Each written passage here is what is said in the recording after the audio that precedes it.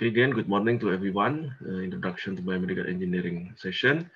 Today, we are going to introduce about the application of sensors for biomedical system or biomedical sensor. So,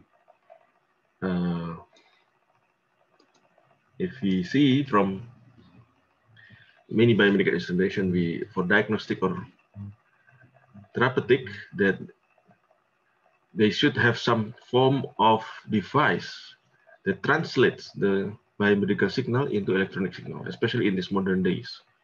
In the previous era, before computer was invented or before electronics was found, mostly are done using mechanical devices, like the preliminary device before stethoscope. They use this kind of tube, wooden tube, and using that device, the physician immediately hears a bioacoustic signal from the chest or from the stomach to predict the condition of the patient. Before it was invented, that stethoscope, the braniform stethoscope was invented by Dr. Laennec, a French physician. Before that, physicians usually use their own sensors. So their own sensors means their own human sense, like hands or ears, to listen to the bioacoustical signal or biomechanical signal. They hear using their sound, or they tap into the patient's body to know the hardness of certain tissue, and then from there they give the prognosis and diagnosis of the patient's condition. But of course, that this when using hands or using something which is not electronics, it's very difficult to record. It's very difficult to record, so that then the measurement is often also not repeatable. The measurements are not repeatable, and then very difficult to interpret later. So the physician has to conduct his diagnostic at that moment, and very difficult to consult with other physicians afterwards. So with the advent of electronics, signals, physical signals, biochemical signals can be converted or transformed into electronic signal, and then either recorded as it is in a paper, for example, using an actuator like ink and pen, sharp pen, and then recording it on paper. Or then later, even further advanced with the invention of computers in the mid of 20th century, this electronic signal can be further converted into digital electronic signal and then stored or being reproduced in various forms, either as graph in the screen or still printed in the paper, recorded as data in hard disk or any other memory storage, or even transmitted to long distance transmission, in wireless transmission or wire transmission, and transferred into a physician or someone else's in the other part of the world to be interpreted.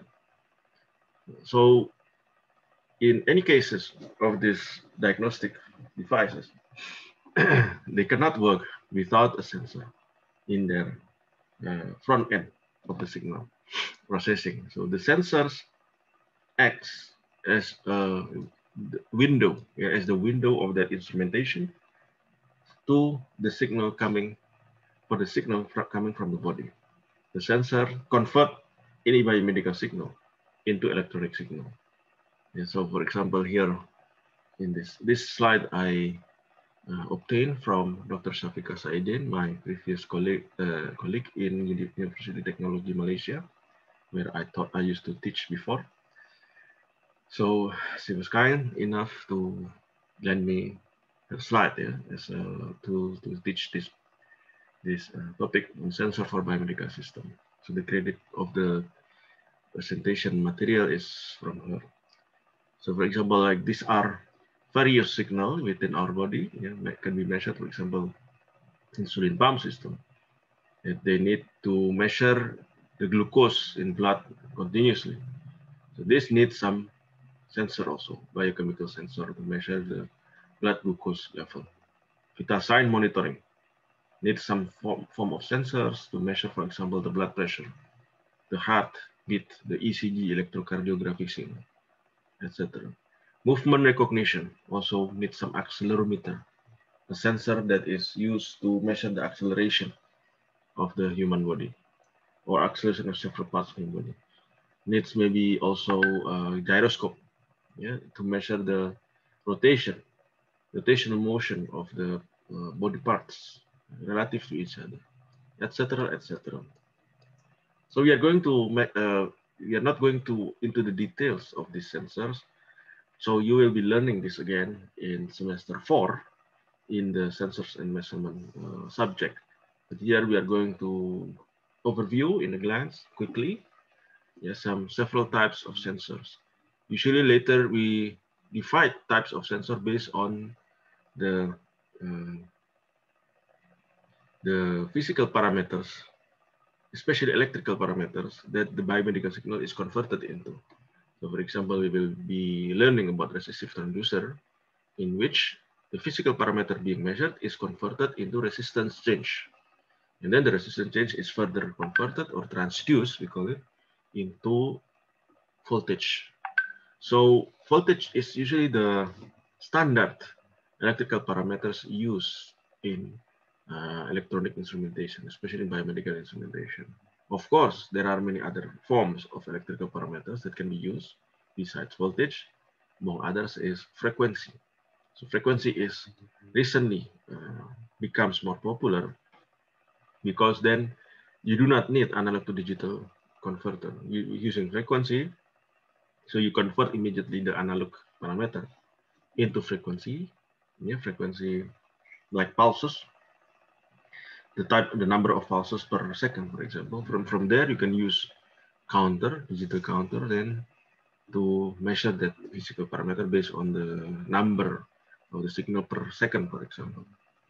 Inductive transducer, on the other hand, convert the physical parameters into inductance, yeah, inductance which is related to the electromagnetic parameters of the inductive component. Yeah. Then capacitive transducer convert the physical parameter from the body into capacitance change. Piezoelectric transducer convert immediately mechanical strain into voltage change. Yeah. So this is more straightforward towards electronic signal processing on the later stages of the electronic instrumentation. Then we have temperature transducer. Converting this part is not categorized or classified based on the parameter conversion, but rather this is based on the parameter being measured. This temperature transducer measure temperature of the human body or any other objects and then convert it into, usually could be resistance change in the case of thermistor, can also be voltage or potential difference in the case of a thermocouple, for example. Then we have radiation thermometry. This is a type of sensor that measure temperature based on the radiation emitted by that object, yeah, based on the black body emission law, the Wien's law. So this is the application of which we see nowadays, yeah, for screening people based on their temperature, body temperature. Yeah, they screen by measuring the body temperature, not without having to be in contact with the object, but rather from a distance. Then fiber optic transducer, this is based on the material being used to detect. So this uses fiber optic material, fiber optic device, yeah, using light. Fiber optic is basically a light conductor, so similar like wire for the electronic. But this is a wire, but for light to be able to propagate through it. Besides that, we are going to learn the general, the overview, not learning in detail, but overview of some sensor terminology and transducer in general. Okay. So sensors basically is a type of transducer. What is transducer? As the name implies, transducer is a device that converts a signal from one from one domain to another domain of energy. Yeah, it can be physical domain to another physical domain, but also biological domain to physical domain, chemical domain to physical domain, chemical domain to physical domain. And usually the conversion is to electricity, to electronics, if it is sensor. Another type of transducer convert the electrical domain into the physical domain, which we call as actuator. Like lamp, your monitor, basically is an actuator because it converts the electronic signal from the computer into readable information in the screen, for example. Okay, so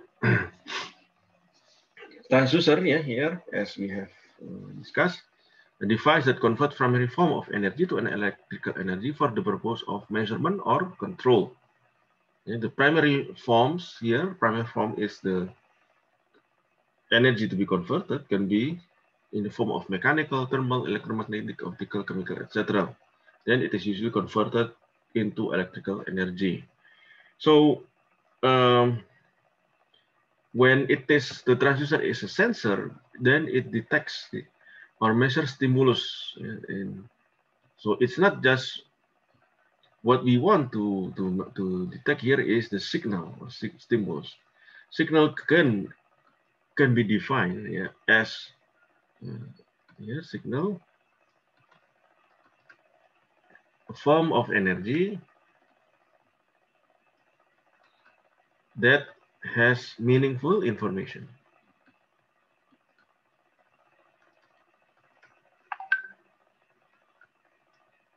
Here, the word meaningful. Yeah. So this is to differentiate it from noise, for example. Noise is actually contains some information, but it doesn't have meaning in most of the cases. In most of the cases, we want to get rid of noise. Okay, because noises usually are random, and random coming from the temperature, surrounding temperature, surrounding undesirable motion, etc., etc. So this is then a transducer that is called as sensor. But when it doesn't have any information at all, we call it more or less more as general transducer. For example, let's say what can be a turbine, for example, or electric generator. Okay, electric generator. Electric generator converts motion, okay, movement into electric energy. Okay, but we don't really care whether that electrical energy has meaning or not. What we care in electric generator is that it converts as much as the mechanical energy, as much of mechanical energy into electrical energy. So in transducer like that, yeah, electric generator, for example, we only care about quantity of energy, right? Quantity of energy.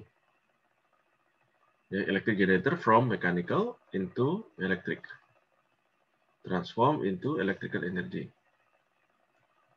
However, in sensor, for example, also let's say motion into electric energy domain. For example, what can we say? Motion sensor, like a potentiometer. A potentiometer converts motion, rotational motion in the case of rotational potentiometer. Potentiometer is basically a variable resistor, or linear motion into also resistance change. Then we, based on that linear change, we want to know the motion, the displacement, right? So in the case of potentiometer, for example, which we use it as a sensor, potentiometer, we want to convert displacement, mechanical displacement, which is an information, into resistance, in this case, resistance change. So what we want to see is not the quantity of energy per se, the amount of the energy per se, but the meaning of that energy.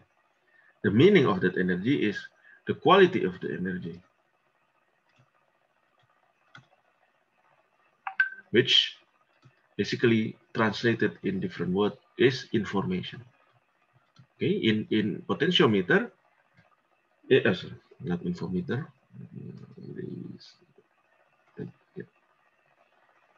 It is called as information. The quality of energy is information. Yeah.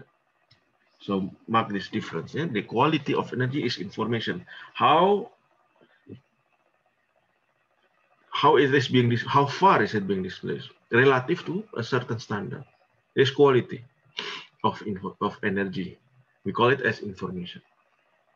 This is the difference. And then if it is functioning like that, a device that function to convert a physical parameter into energy, into electrical energy, but what we are concerned of is the quality of the energy. We call it as sensor, because it converts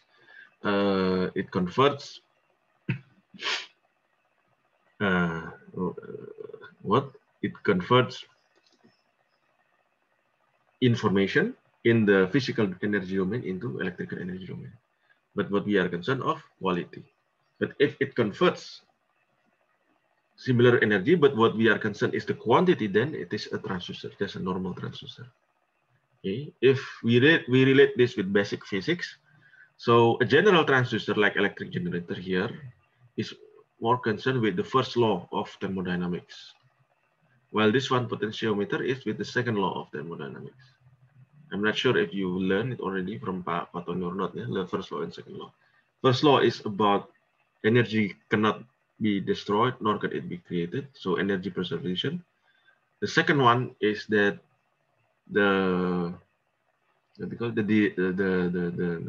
about entropy. Yeah, about entropy. The order, how things are being arranged. Yeah, that's the second law of energy. About efficiency also. Yeah, so this is entropy. Entropy is related to information. And what we are concerned of in sensor is this one, the quality, entropy also. Okay, but that is for deeper discussion, more for fundamental sensing science or fundamental electrical and information science and theory, which we are not going to dig too much detail also throughout the biomedical engineering program. No, we are more of engineering part, so we are going to use it for application implementation. So actuator is basically the opposite of sensor when it converts electrical signal into a device, into a mechanical or into other forms of signal. For example, loudspeaker. Loudspeaker converts your speaker in your phone, in your mobile phone, as well as in the computer, converts electrical energy, electrical signal that encode your sound or the sound information, then convert it into physical signal. It becomes into real sound, which you can hear. Okay, so like my voice now, first is converted by the microphone, which is a sensor, into electrical signal in the computer, in my computer, transmitted throughout the telecommunication channel, internet, yeah. And then in your computer, it is converted back by an actuator, in this case, the loudspeaker, or speaker for short, in your computer or your phone, into sound, into voice. The study of information theory, for example, study how is the information is being preserved from this original voice of mine into the voice heard by you, yeah, in your personal computer on your smartphone. Okay. But we are not going to detail into the theory of that. We are going to basically apply it or implement these sensors and actuators into biomedical diagnostic or biomedical therapeutics. Any questions so far? Okay, about this definition, basic definition. Yeah. So actuators is the opposite of sensor, basically. From From real world to intelligent feedback system, basically now in the case in the current time is basically the computer. It is the function of sensor. Then from the intelligent feedback system to the real world is the role of actuators. Okay, so let's go further now. Now I need to clear all the drawing.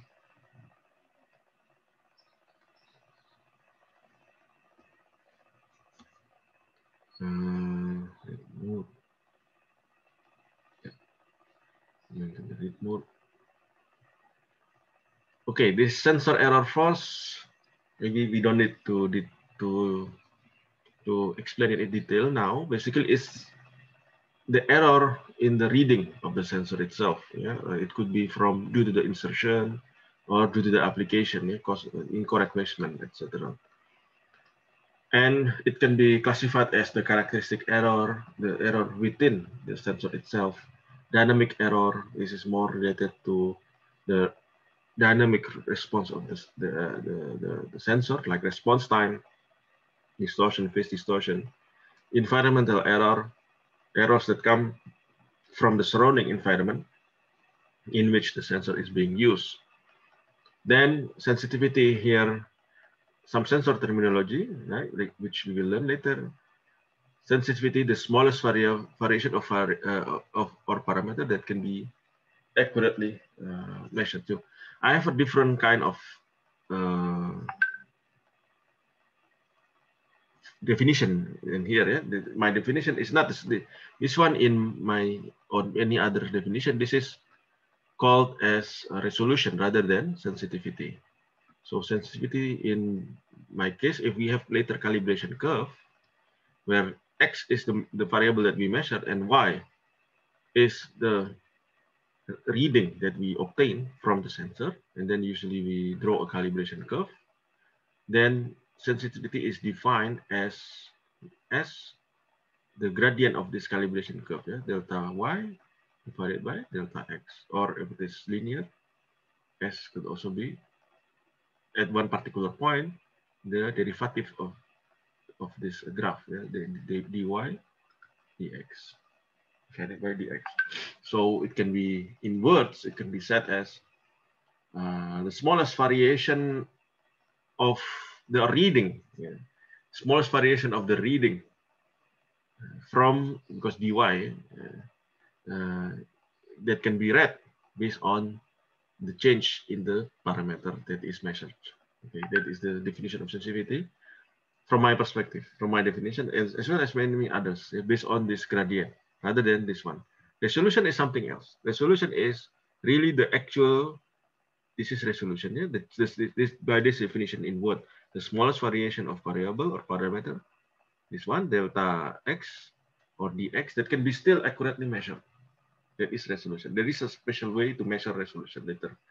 I will explain, or maybe later you will learn it also in semester 4 in the sensor and measurement subject. Okay, then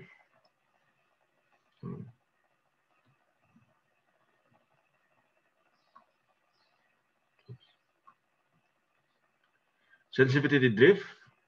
This is the slope changes because of some interfering input. Yeah, so instead of having constant slope like I was drawing before, the slope changes, for example, due to temperature, due to the pressure, humidity, etc.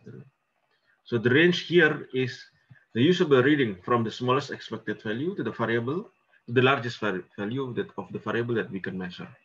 So in the previous example of the graph that I draw, from the zero, not necessarily from zero, sometimes can be from negative until whatever value it is. So this is called as range. Precision is then the degree of reproducibility of a measurement. Then we have resolution. This one, right? The smallest detectable incremental change of input parameter that can be detected in the output signal. This is called as resolution. The smallest delta x in the calibration chart that can be detected, that can result in detectable output. This is resolution. Accuracy is the maximum difference between the actual value and the indicated value of the sensor output. So for example, if we again have calibrated, so this is the input, the signal that we want to measure, we convert into electrical signal, for example, and then the response is voltage. And we draw the calibration chart, for example, like this. Okay. So usually calibration is done at several points, at minimum 3 points, but it's better more than 3 points. Okay. So accuracy, and then this is what we have. Okay. For example, this is what we have. This is the actual measurement value. Usually it is also done in at least triple measurement, so that then we can draw it based on the average and the standard deviation. The vertical bar here shows the variation in the measurement value. Then also at the zero level, at the background level. Then, for example, we have a sample. Then we validate it. We do validation with an unknown standard, quote unquote. For example, the unknown standard, we measure using two different methods. The first one is the sensor that we calibrate. The second one is using a more standardized method to measure with higher accuracy. With different instrument, for example, which we know that it can measure in more accuracy, more precision. Then, for example, in this part, okay, and somehow then, okay, however, then the measurement shows instead, for example, is here,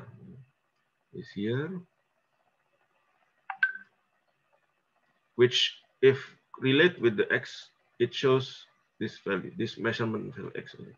Well, the actual value of that unknown standard is this one, xa. So the accuracy shows this maximum difference, xa minus xc. This is the error divided by the x actual. Okay, this is so indicating the accuracy. So 1 minus xc per xa multiplied by 100%. Usually we indicate it in percentage. That is accuracy. Offset is the output that will exist when it should be zero. So offset is shows in this value. If the reading when x is zero, the reading in y shows also zero, then the offset is zero. But if, for example, it indicates this value instead, so then the calibration curve is like this, it means this one becomes the offset. Okay, this one is the offset. Yeah, which we don't like it. In measurement, usually we don't like, we want to nullify the offset. We want the offset to be zero. So linearity is the degree to which the output variation of an instrument follow input variations, refer as to the linearity of device. Basically, it means mathematically is when the calibration chart can be expressed as y equal to be mx plus b. So b here will be the offset. Yeah, if it is can be how close it is to this linear equation. Usually that's why if you do it in Excel, there is a what do you call it? Coefficient of correlation. The parameter, the other parameter. Yeah, I forgot what is the name, S or something like that. Yeah. When it is close to 1, it means when you approach a certain curve with linear regression, okay, then how the variable, the coefficient, the linearity coefficient, when it is close to 1, then it means it's more linear. But when it is far from 1, so when it's, let's say it is 0.99, 0.95, usually above 0.9, then we can consider that the correlation between the x and y at that sensor is linear. But if it is less than 0.9, 0.8, 0.7, then we know that it is not that linear. Yeah, for example, when the graph is like this, okay, yeah, then when you approach using linear regression, yeah, maybe we will approach like this, okay, then the coefficient will not be close to 1. Then instead, what you need to do is you have to approach it using different region. If you wanted to approach it as a linear like this, and then it's two region, for example, two linear regions, or you approach it using non-linear regression as a sigmoid function, for example, or logarithmic function, etc. Okay, any questions so far? Okay, so I set this and then clear the drawing. Hysteresis is the measurement of changes of the input parameter, regardless of in which direction the change is made. Later we will see the graph on the next page. Response time, this is more of dynamic case.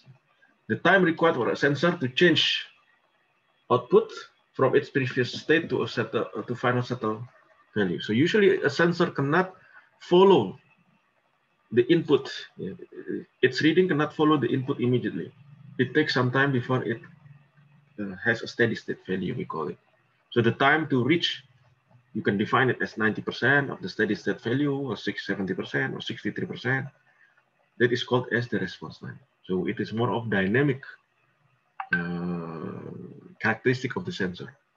If you want to measure a biomedical signal, biosignal, which is very fast, like EEG, electroencephalography, the signal of the brain, then you have to use very fast sensor, which means the response time has to be very small. It has to have a quick response time. But if you measure, for example, blood pressure, let's say not blood pressure, blood pressure is something else, body temperature, okay? Body temperature varies very slowly with time, okay? You cannot, your temperature, body temperature cannot change immediately from 37 degrees to 40 degrees, for example, within 1 second. No, it takes some time, right? Then the response time of your instrument, like your thermometer, thermometer, does not have to be very quick. It can be very slow. So because the response time can be quite large, it's no problem, because the biosignal to be measured, in this case, body temperatures, change also slowly. Okay. So this is some description of what I have just explained in the graph. So here we have the calibration chart. Yeah, this part, the ideal curve. So the sensitivity is defined mathematically as the gradient of the chart, delta y divided by delta x. So if it is completely linear, then sensitivity will be the same throughout its dynamic range. And here, the dynamic range is the measurement of the output value, or the input, the range between the smallest input to the highest input. But when the calibration curve is not linear, it's not single line here, for example, parabolic or cubic or quadratic or sigmoid, then you have different sensitivity at different measurement range. So in this case, then you have to be very careful, and you have to make derivative at at which point. So the sensitivity will differ from that point to the other points within the calibration chart. So when this curve drift, yeah, is what we call as sensitivity drift. When it becomes, it has different gradient, then it has a sensitivity error. Hysteresis is like this. So when you measure by increasing the measured parameter from 0 to a certain value, for example, this is the response of the sensor, like this. Yeah. Then you decrease the value, the measured value, the measured parameter. Then the response of the sensor does not follow the same path as this red one, but instead it goes through the upper green part. Then going to the negative region through this blue path, blue line. After this value, you increase again. Then it doesn't go immediately to the 0 as before, but rather goes to this green path, like this. This is what we call hysteresis. Usually in the magnetic sensors or magnetic induction or magnetic core, we have this hysteresis, but also in other parts of sensors like eddy current sensor, etc. The hysteresis is due to energy loss. Energy is not preserved in that sensor, but some energy is lost as thermal, for example. Then we have different values between when we increase the value, the measurement, the measured value, and when we decrease it. So we have different measurement value. So this has to be taken into account during measurement, so that what we measure is really accurate. Okay, we will continue again in the second session. So I will pause recording for now or stop recording for the